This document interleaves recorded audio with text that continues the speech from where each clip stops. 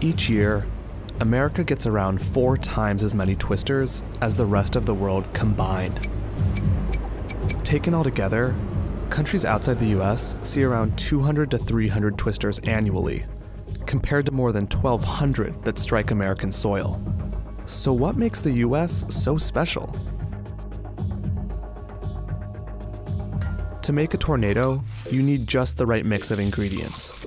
Warm, humid air near the ground, cold air higher up in the atmosphere, and wind that overlaps while moving at different speeds or directions. Believe it or not, few places on Earth check all of these boxes, and none compares to the Great Plains of the United States, also known as Tornado Alley.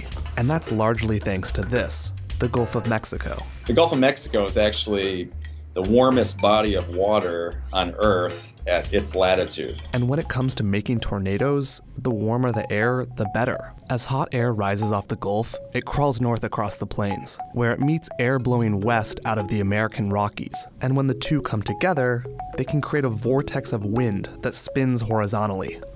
Now here's where that warm air is key. As it rises, as warm air likes to do, it tilts part of the tube vertical to form a rotating storm called a supercell. And up to 20% of those supercells spawn tornadoes. Now, you can find these conditions elsewhere in the world. So anywhere where you can find warm water that's equatorward of some area that also finds itself downwind of a major mountain chain, tornadoes have an elevated risk, I would say. Take Bangladesh, for example. Warm, humid air spreads from the Bay of Bengal and travels north, where it overlaps with winds blowing southeast out of the Himalayan mountains. This produces an average of around 6 tornadoes each year, including the world's deadliest, which struck in 1989. It killed 1,300 people and injured another 1,200 more. But 6 tornadoes a year doesn't even come close to the 1,200 we see each year in the US. My goodness. That is a thing of beauty. And tornadoes don't just strike the US during tornado season from March through June. In January, for example, we get about 36 of them. That's because you can find those perfect tornado conditions year-round, and over a region several times the size of Bangladesh. But that said, tornadoes are probably not as common in the US as you think.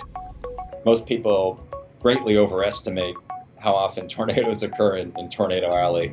I mean, if you watch the movie Twister, I gotta go, Julia, we got cows. It's easy to think that every day at 4 o'clock they sound the alarm and you just go underground. That really, most people who live in Oklahoma have never seen a tornado before. That's because even in Oklahoma, the tornado capital of the world, these storms only strike the same spot once every 1,200 to 1,500 years on average.